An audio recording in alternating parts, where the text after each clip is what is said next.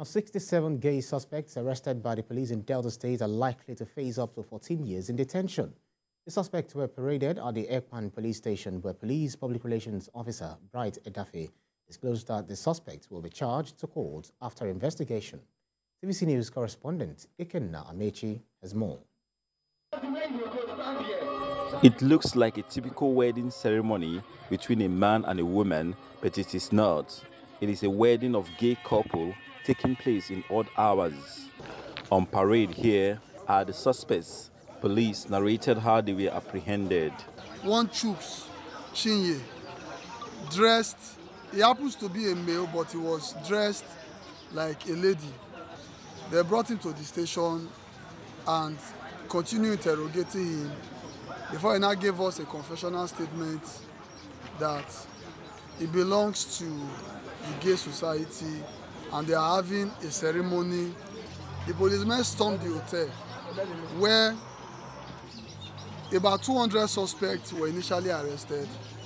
Majority of them all dressed like females.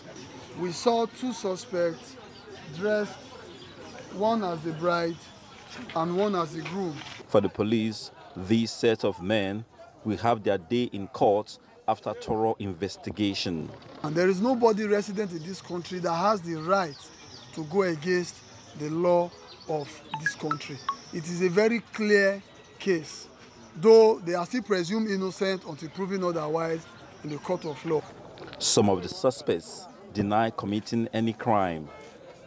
So they said I've committed an offense while dressed like this. Nothing like getting married there. There was nothing like wedding there. That is just an allegation towards us. So why are you here? I came here as a model because I'm advertising this way. I'm a fashion designer also.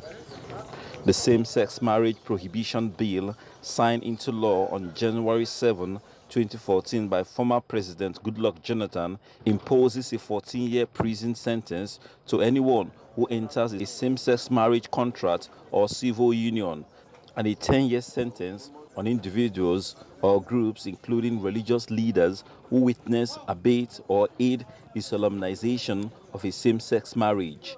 Ekpan, TVC News, Ekpan, Delta State.